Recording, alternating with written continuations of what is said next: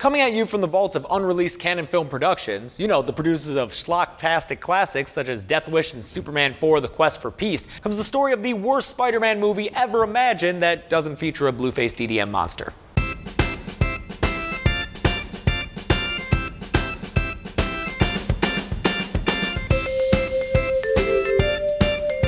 Hey guys, welcome to Rejected Movie Ideas, where we celebrate Spidey's victorious debut in the Marvel Cinematic Universe by digging up some of his most embarrassing abandoned film projects. And few were more embarrassing than Canon Film's painful attempts to bring your friendly neighborhood Spider-Man to the big screen, or, as was the case for most Canon films, the $5 bargain bin at your local Walmart.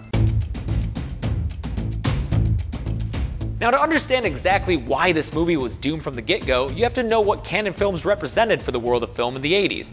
And what they represented was absolute garbage. However, if there's anything good about producing movies for dirt cheap, it's that the studio didn't need large box office numbers to be financially successful. Therefore, Canon became a magnet for scripts and properties that couldn't find financing anywhere else in Hollywood.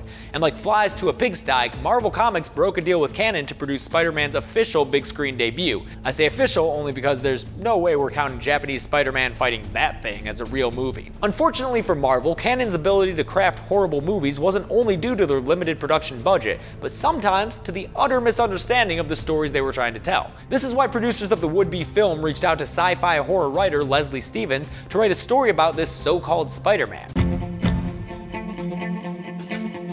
Demonstrating a complete lack of understanding of the character, Stevens proceeded to write a story about a photographer who is kidnapped by a mad scientist and mutated into a grotesque half-tarantula, half-man monster. Now this Spider-Man now has to fight his way out of the lab through a legion of other butt-ugly mutants. When Marvel asked someone from Canon for an explanation of this clusterfuck of a story, they disappointedly answered, the producers didn't really know what Spider-Man was. They thought it was like the Wolfman. Inspired by staring idiocy straight in the face, Stan Lee himself pushed to get a proper script made by writers who actually understood the basic concept of what Spider-Man was. A couple of weeks later, a script was written that featured Peter Parker as a high school student and pitted him against one of his most famous villains, Dr. Otto Octavius himself.